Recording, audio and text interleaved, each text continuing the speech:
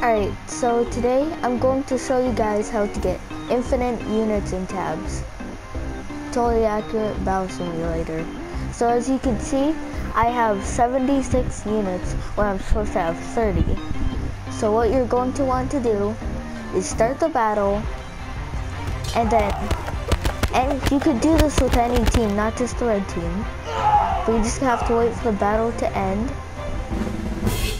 And then if you're on PlayStation, you want to press triangle, and you just want to continuously move to the left. But while you do that, you have to hold X. So while you're moving left, you hold X and you end the battle. So like this. You move left, you hold X, and then you end the battle. And then as you can see, I just placed a couple units, so I had 76, now I have 86. And that's how you get infinite units and tabs.